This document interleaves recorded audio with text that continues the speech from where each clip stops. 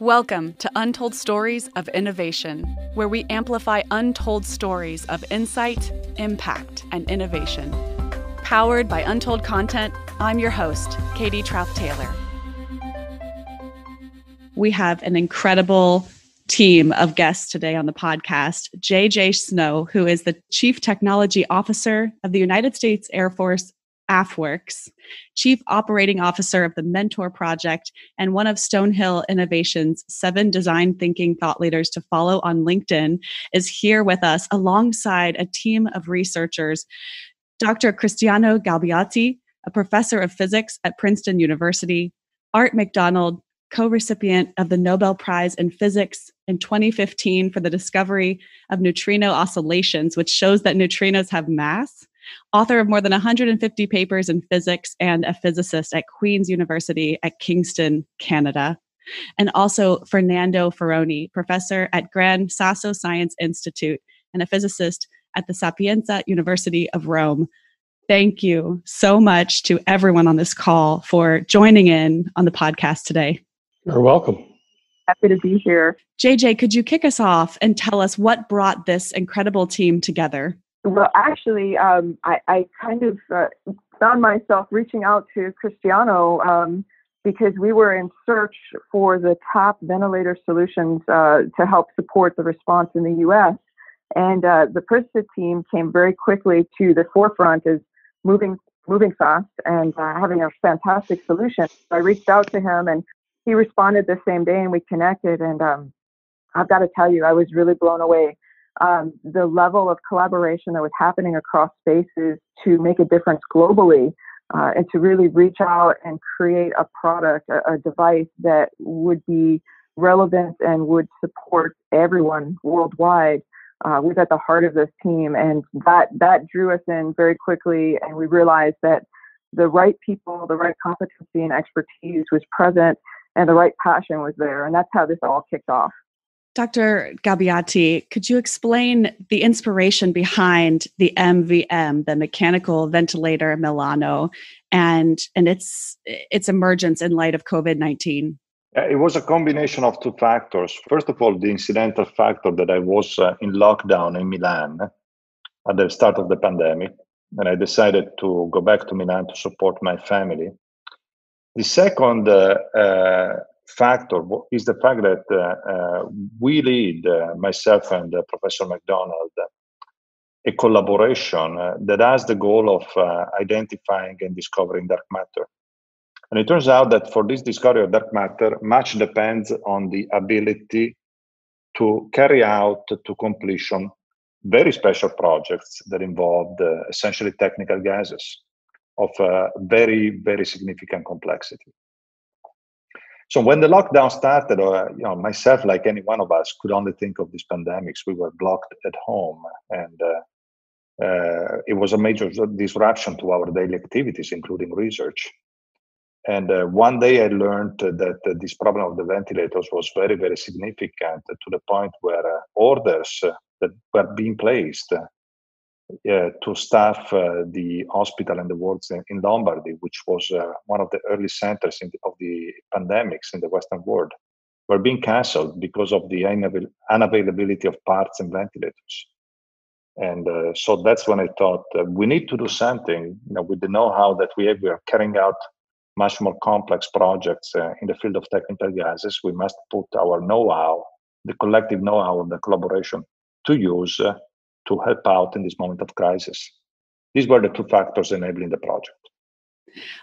Are physicists typically innovators and creators of ventilators? I would say not. But the physicists are a curious bunch of people. Now, what we do in our departments is a research that we call and identify as curiosity-driven. Now, we're naturally brought to try and discover things that were not seen before and trying to expand the horizon of our knowledge. And for this reason, I believe that this curiosity-driven research is lending itself to build a cohort of people that are able to quickly pivot around the needs for research. Okay? What we realized simply, and this is not thanks to me, but thanks to a bunch of other subjects, including Professor McDonald, including Professor Ferroni, who will join us shortly, is the fact that due to this pandemics that was developing, we really needed to do something different. We needed to put our daily jobs, our research in dark matter on hold, and to devote the broader know-how of the collaboration to something that was far more urgent and with a much greater impact upon society. We were able to do it quickly because of the leadership that was brought in from several different angles, including, as I said before, Professor McDonald, Professor Ferroni, Fermilab Director Nigel Lockyer in the US. They really enabled us to bring a very, very strong collaboration. And it became a reality thanks to the world-class leadership of the US Air Force through Jennifer Snow. Before we move more deeply into the process that your team utilized to create this mechanical ventilator within 1 month, by the way, and already has received FDA approval. It's a truly unprecedented innovation.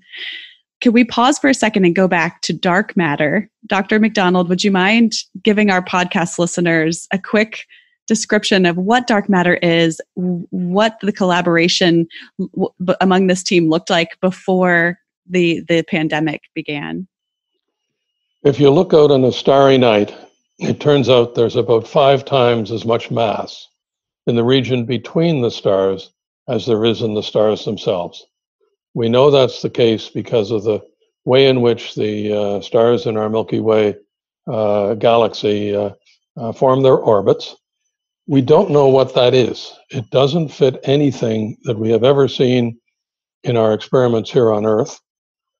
We are attempting to produce such particles, we think they could be, that are making up this mass at our major accelerators on Earth, at CERN in particular, so for the first time since the Big Bang, by having enough energy to do it. But we know that in the Big Bang there was enough energy to do it, and that there are particles that are left over, we think, from the Big Bang. Our objective is to find very sensitive materials, put them in a deep underground laboratory where you can get the lowest background from other things because the rock shields out all the cosmic rays that strike if you were on the surface. And we look for very faint signals in large vats of liquid argon, which is particularly ideal for observing when a dark matter particle hits our detector. And we have been collaborating in that way in Italy and in Canada, in the United States and other countries for a number of years. And our major project right now is a 50-ton liquid argon detector in the Gran Sasso laboratory in Italy. And that is what our international collaboration diverted their activities from in order to do these ventilators. Dr. Galbiati, could you explain what, aside of course from the urgent need for ventilators, what was it that made this team decide, let's pivot during this time? We think we can make a difference in creating something that's really completely different from what our day-to-day research activities are focused on. I think everyone in the team felt very personally this need of helping out on the pandemics. When we started this enterprise, I remember it very well. When I first reached out to a few collaborators, it was the day of March 20th. The pandemics had not yet arrived in the US or in other parts of Europe, but it was already running very strongly in Italy. And every one of the collaborators has strong links to Italy because of the many collaborators in Italy and the lab in Italy. And I would say they were all very, very sympathetic from the very beginning to cooperate on a project that could do some good for the ventilators in Italy, in the US, in Canada, and elsewhere. So everyone was very personally into it for their links to the project. But besides this, there was also something that was deeply interesting from the standpoint of the technology underlying. Because it is true that in this collaboration, we have some of the best experts in the world of particle physics in the handling of technical gases. Also, some people that have a very strong expertise in controls of equipment with advanced technologies of computing and electronic controls. And it was also the technological aspects of this challenge that were of interest to a variety of collaborators and found them also quite challenging and interesting from a technological standpoint to deliver a ventilator that has some characteristics of truly excellent performance. So it was a combination of personal affection and personal attention to the problem of the pandemics and the care for COVID-19 patients and technological interest. Dr. Ferroni, you've said that the creation of this ventilator is a demonstration that the particle physics community pays attention to the application of basic research for social need. Can you tell us a little bit more about, the world of particle physics is rather complex for the average person to understand, right? It's often quite invisible. And so communicating around it, storytelling around it is critical work. And could you tell us a little bit about how inventions like this help to bring the work that you do as physicists into a bit of a deeper understanding for the everyday person? Well, as you said, the word particle physics doesn't really excite anybody except those that practice these disciplines. We are, of course, enthusiasts of doing particle physics because we believe that in doing particle physics, we have a chance to understand more on the nature of the universe and on the law that fundamentally governs the universe, which is so beautiful and around us.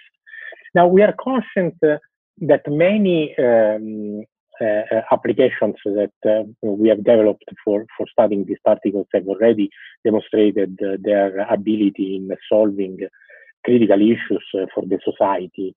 But I think that I want to go back. Just because particle physics is such a evanescent concept, something that you cannot see, something that people say, but what they are looking at, how they do.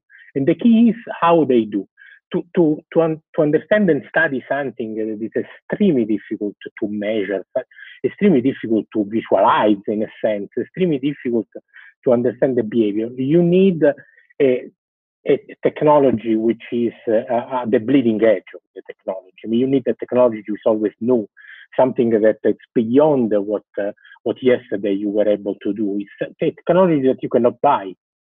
You don't go to shelves of a supermarket or even a very well-stocked electronic shop and you buy the instruments you need. You have to develop your instruments. So we are constantly fighting for building objects that yesterday didn't exist and allow us to bring the frontier of understanding particle physics a bit beyond what was yesterday. Now, it's clear that doing so, some of this technology necessarily can be translated in something that's useful to society. I want to be completely frank. This is not our first goal. It's not that when I develop a new detector, I immediately think that also now I measure this specific particle and I will build this machine for medicine. No, that it doesn't work like that, right? But you have such an ability and you have such a catalog, if you want, of possible new technologies that often when you understand that there is a sector which is in need. Now, medicine is a privileged sector for application of new technology in particle physics. If you think at the magnetic resonance, if you think at the electron-positron tomography, if you need even at much easier things that is done with ultrasound. I mean, all these applications come from particle physics to medicine. I have to remind you that the first application of particle physics to medicine was the hands of the wife of Mr. Röntgen that was made with X-rays just discovered by chance. So this long history now brought us to think that on this specific issue, with our laboratories closed because we couldn't go and play with our toys, we found that it was a moment to grab all the things we had around and make this progress if possible. JJ, when we first reached out to you and we learned about the work that this team was doing with the Mechanical Ventilator Milano, it was probably right 2 weeks maybe into this research initiative. And you said, we're working 70-hour weeks. I can't see straight at the moment. I'll get back to you in a little bit when we can come up for air. And I'm so grateful that everyone on this team was able to come up for air and talk with us about this discovery. Tell us a little bit more about the process. I am enamored by the amount of passion and commitment that this team demonstrated to making this happen in such a short period of time. It was really incredible. I've got to say, we had, I think it was close to 400 scientists that were spread out around 100 different institutions and 7 different countries, and everybody was plugging and playing. It actually reminded me of Linux, the Linux model, where everybody was very flat, very streamlined, working around the clock to make the first Linux kernel. They were plug and play, constant feedback. Okay, we need help over here. Who can help out? It was just such an awesome natural partnership. I mean, the people and the countries involved, these are the same partners that we've teamed up with across a variety of challenges in the past. And it just made sense how we were working around the clock. The part that I worked here in the U.S. was alongside the FDA team, Claudine Krasowitz and her team.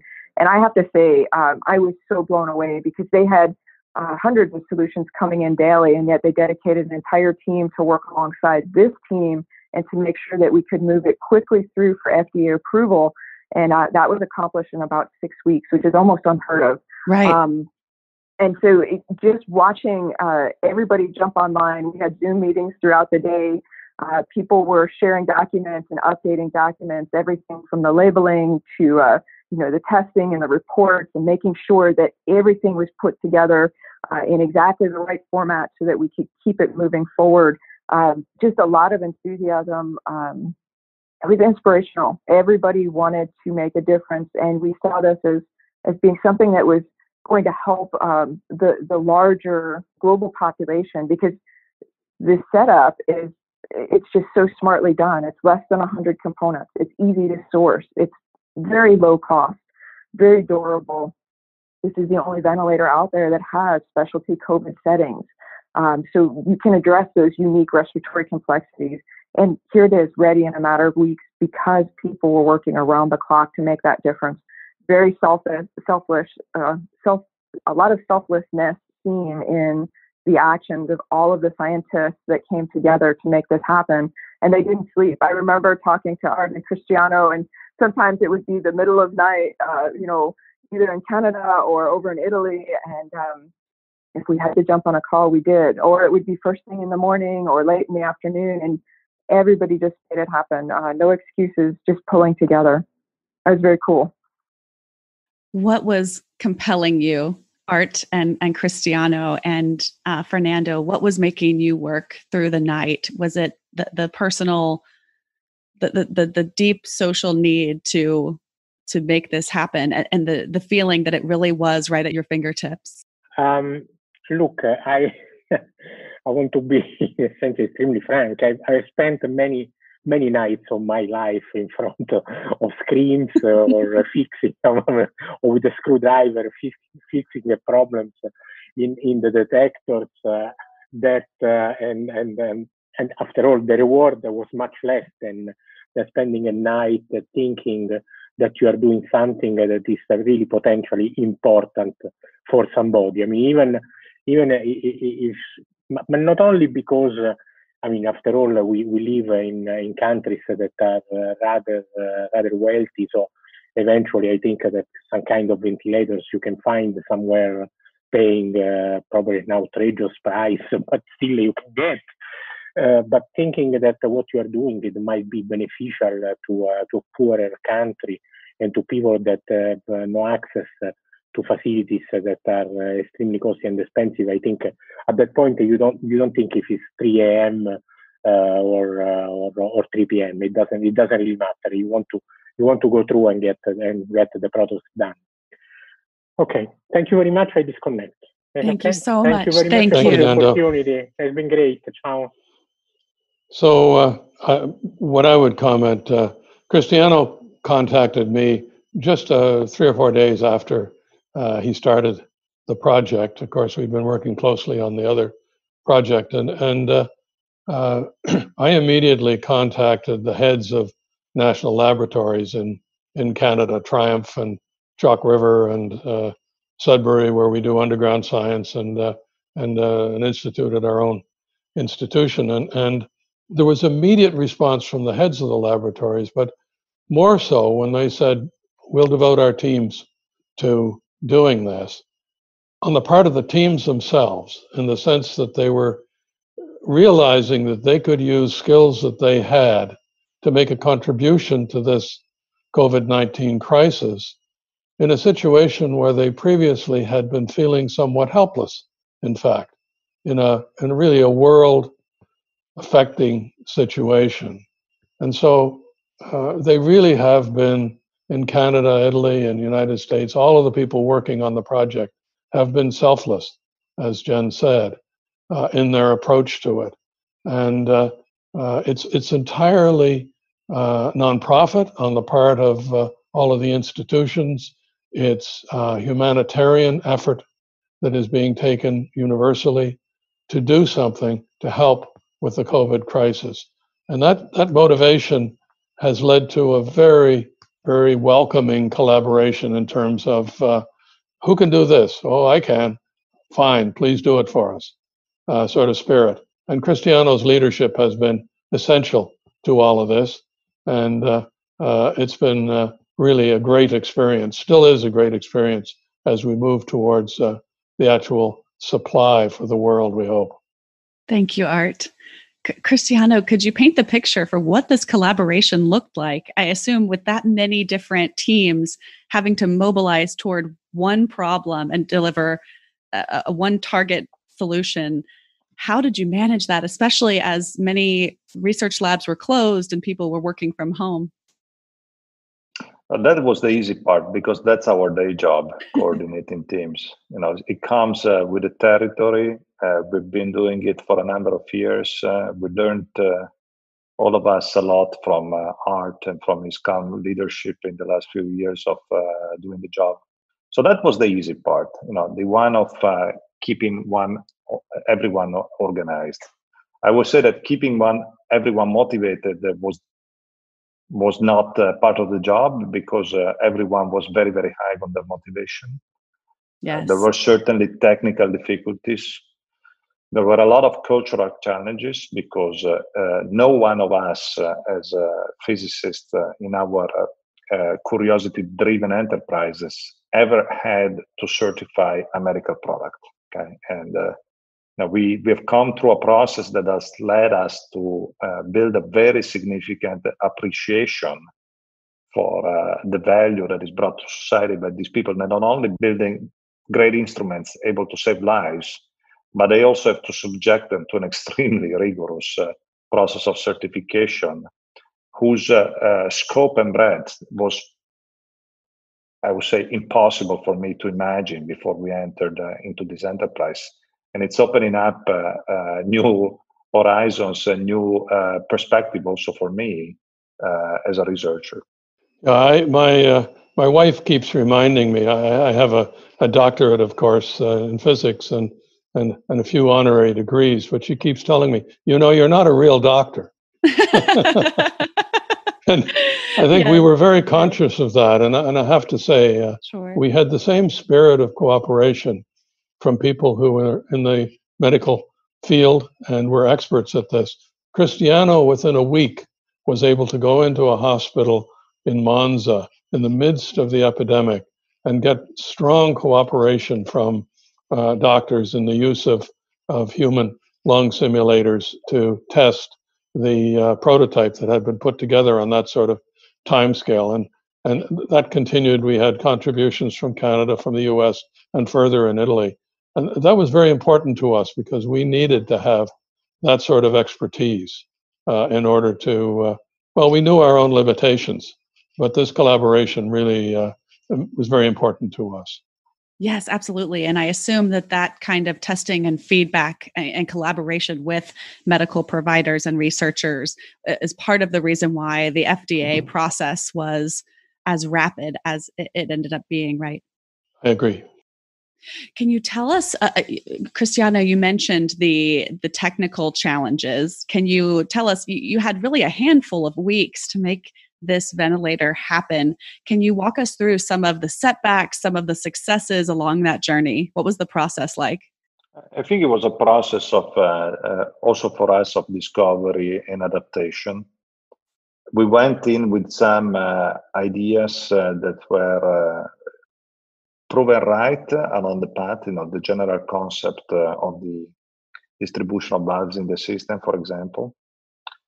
We went in with another few ideas that proved to be naive, and at the level when we first set foot into the hospital in Monza, they told us, "Oh, great job on these pressure limiting valves. They were essentially water traps. They work the best, but we can't use them. You can't have water bottles juggling around the COVID wards where everyone moves around very rapidly and knocks them over." So, there were clearly a few items on which we were not prepared, and I think it took a lot of flexibility, adaptability, humility, in the sense that we were walking into a territory that was not ours, and we needed to be ready to change ideas depending on the situation that we found on the field. So there were a lot of adaptation during this process. Clearly, the strongest difficulties came when we came out of the validation of the general concept and had to go into the process of guaranteeing that this was not only a tool to play with in an undergraduate laboratory, but needed to be a real product that was fully certified following very rigorous and extremely detailed international standards. This was a completely different game. Now, one that I personally had never entertained to play with in my professional life before. And I think it was a very gratifying experience and something that certainly strengthens my understanding of the physics and also of the relationship with technology.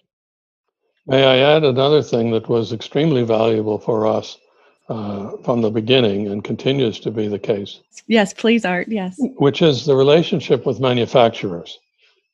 Because, well, Cristiano had a relationship there in Italy with Elemaster, and we developed a relationship in Canada with a company that's partnered with them, Vexos Canada, which also is involved in the same efforts in the United States, and Elemaster in the United States is involved. But because of very early involvement with manufacturers, we began to learn all of the elements that are necessary to turn an idea into a final manufactured product. Supply chain questions. Can you actually get the parts from all around the world that are necessary to do this in a rapid fashion? What about reliability? What about you want this to be such that it goes into the hospital and doesn't require service very often. All of the things that we had the advantage of working in Cristiano's case directly. He was in the Elemaster facilities in Italy doing this development, and we have had a close relationship with our companies, Vexos and JMP here in Canada, and that's helped us a lot in moving this forward in a rapid way. Because, for example, it's Elemaster that has the approval of the FDA. That's the way it works. It's the final manufacturer that gets regulatory approval. So that closeness and Cristiano's work with them, Cristiano and his teams work with them, in addition to the medical, was what gave us a real advantage in the speed with which this was done. Yes, the other fascinating thing about the design decisions is it's completely open source. Tell us about that decision. That's a brave and important element to how you design the MVM. So the MVM is indeed an open access project. Okay, I would classify it really as open access rather than as open source. And there is a fundamental difference between the two projects. If you look at the structure of a product design, whether it's software or hardware, flows in 4 different steps. There is the determination of the problem that you're trying to address and the requirements, the so-called requirement step. Then there is the step of the advanced conceptual design. Then there is the step of the detailed engineering and implementation, and finally the step of certification. Okay? The first 2 steps are the most important one, determining which problem you're trying to solve, determining in general the requirements, and providing the advanced conceptual design. If you were dealing with a patent, those 2 elements would constitute the equivalent of a patent, okay? So what we decided immediately, and I think it was the right decision, is that we will not patent this object, and we will put it in the public domain, these 2 steps. This was essential because only in this fashion we could work truly freely with the other researchers and attract a critical mass of people to work on this project. Okay, so these we are making it open access and accessible to everyone. When it comes to the other 2 steps, which are detail engineering and certification, okay, our determination is that it's best to leave these 2 steps in the hands of the companies. And it cannot be any one company, because you're not dealing with a tool that is a toy. Okay, you're dealing with a medical device which has the life of people depending upon it. So these medical devices can only be built by companies that are certified electromedical device builders, that are qualified according to ISO 9000 procedures, and that especially can build safely and can deploy a product that can be certified. So we believe that we have rendered our service to the society, making our research available. What we cannot take on as a group of researchers is the liability that comes from being directly responsible for the detail engineering of the project or for the certification of the project. This is something that has to be borne by companies that are structured to do it. And I guarantee you that in order to arrive at that certification step, you really need a strong backbone in order to deliver that ultimate step. And that decision to work with companies doesn't necessarily mean that these will be, expensive, right? One of the major challenges you were trying to solve against is the price of ventilators and the cost of the parts and the supply chain problems around getting those parts. So now with this invention, we're able to see something that is able to be produced by companies worldwide at a lower cost, much more quickly, with a reliable supply chain. Is that correct? That's correct. You just said I'll give you one. Absolutely correct. I'll give you one number. Okay, the ventilators that were bought in March in Italy, the average cost was over 35,000 euros. Wow. On this basis, the government of Italy is preparing a bidding process for another 5,000 units for December. But the budget that has been set aside is equivalent to something like 37,500 euros per unit. It is a staggering price. Okay, the unit MVM will be produced at a very, very limited fraction of this cost. Okay, it is not for me, because I'm not any company's representatives, to divulge these numbers, but you've seen ventilators built for emergency use coming reliably below the $10,000 marks, even in the US. Our unit is designed to be the cheapest of that lot. And at the same time, to be endowed with very advanced solutions for the care of the COVID patients. It is not a generic ventilator.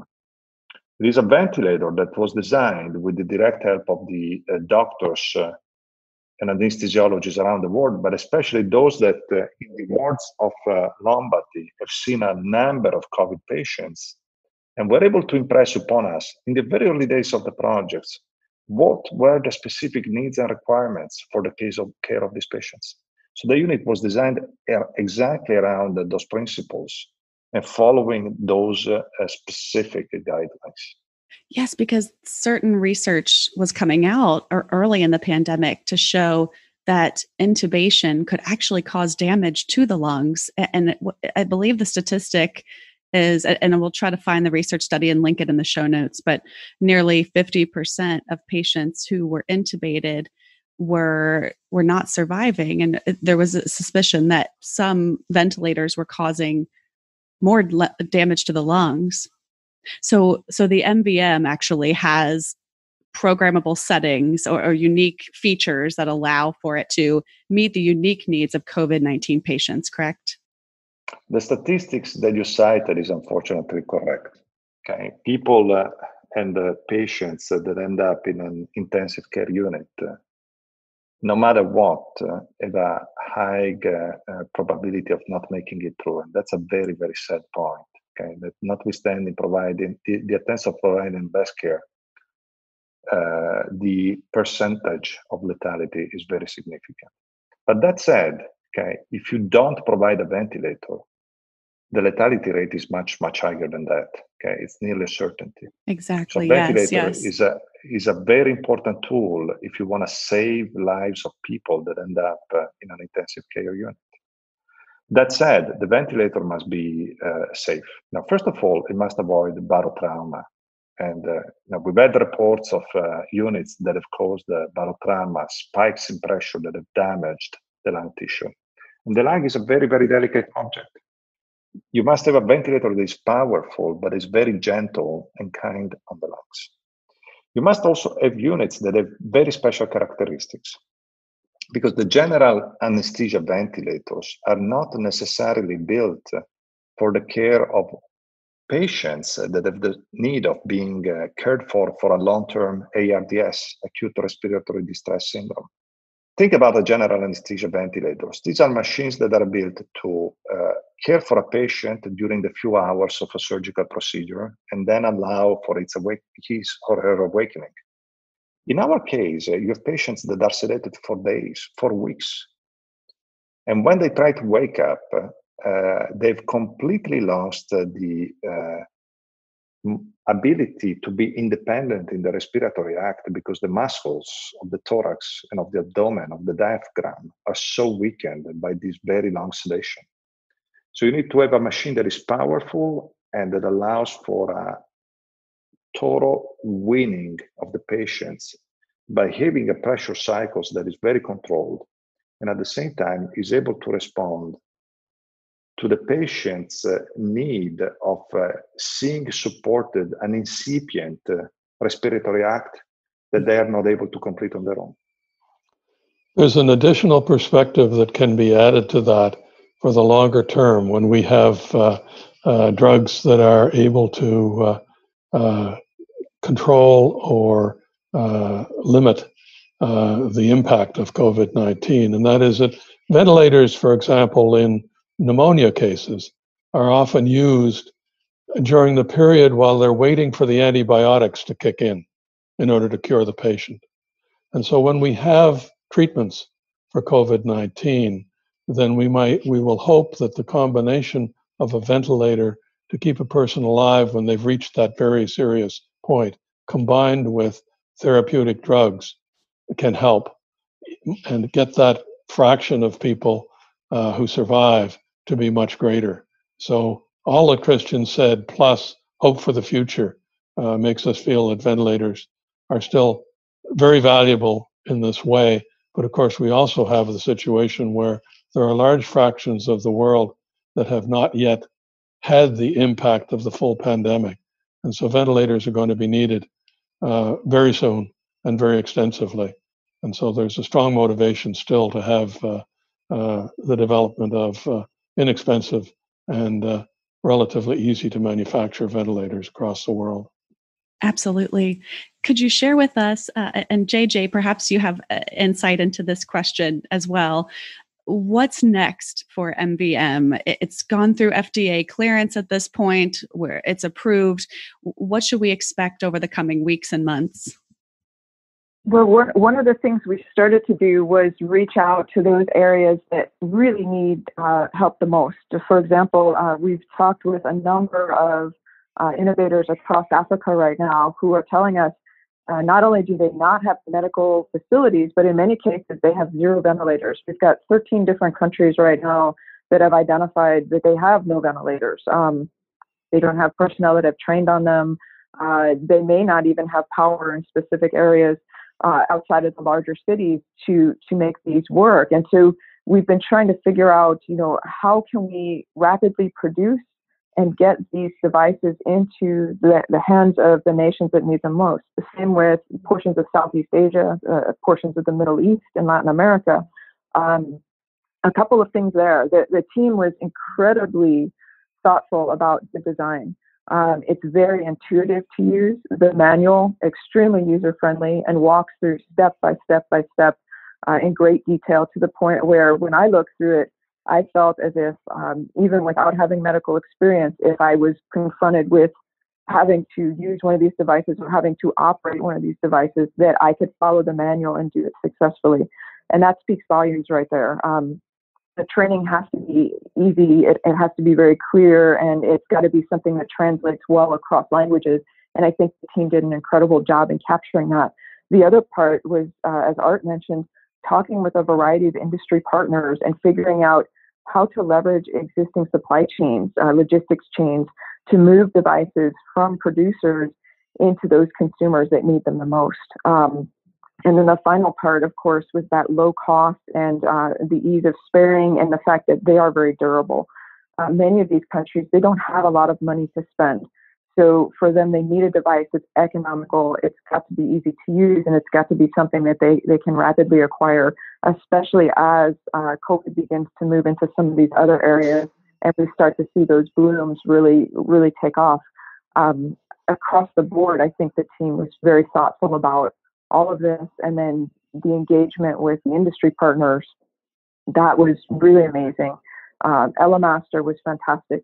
I was blown away by the level to which they went and did all of the testing to ensure that we had the appropriate certifications and met the right ISO standards, to the point where when the emergency use authorization package went forward, many of the tests that we saw Elemaster complete for the device were at or above what the requirement was.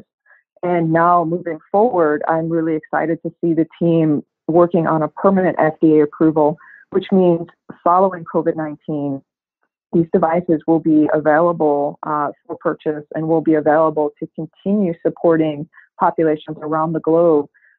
If you look at where COVID is today, even with finding a vaccine and a treatment in the next 18 to 24 months, rolling that out is going to be a process, which means we're going to be dealing with this for the foreseeable future. So we have to have a layered approach to make sure that we've got the right parts and pieces in place to support the global population. This is a global problem. It's a borderless problem, and we have to treat it as such and think like that and all come together around it.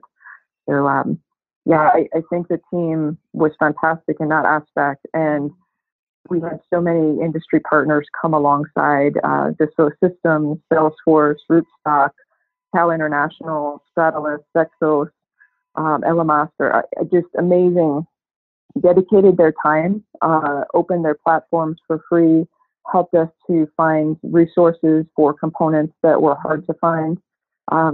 And they didn't have to do any of that, but they did, because to them, this is a global problem, but they also acknowledge the fact that they're part of that global community. And that's the part that I walked away from being really inspired by, how that bigger lesson that came from all of this was, this is how we rapidly address challenges in a crisis, especially a crisis that's impacting everybody. And that was really neat to see. Thank you so much, JJ. Could we conclude with sharing the role that you felt story and storytelling played in the creation of this invention and in the communication of science more broadly as well? Oh, goodness. This is one of those narratives. It's one of those stories that shows the power of people coming together and not getting stuck on no, or we can't, or we've never done it this way before, but finding a positive pathway forward. And there wasn't one single person when we talked to them or called them out of the blue that said, no, we can't help. That's never been done before. Everybody said, how can we help? Let's make this work. Let's figure out how to make this available to everybody. The big takeaway from this is the science, the creativity, the passion of these people coming together and learning and teaching and helping each other.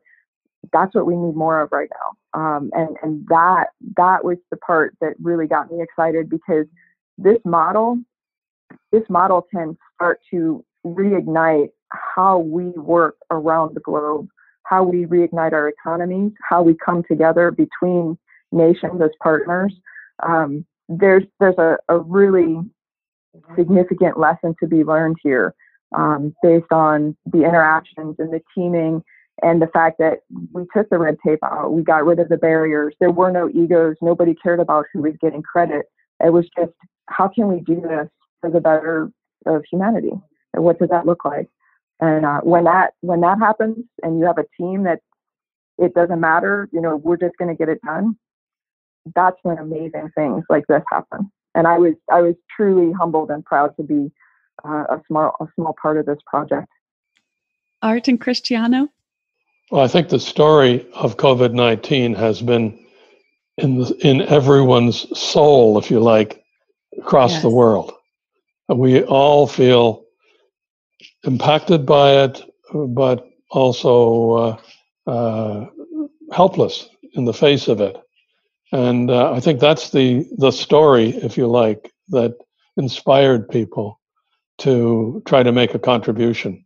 It really is a war against something that's invading our humanity. And I think that's the big story that has inspired the small things that we've contributed.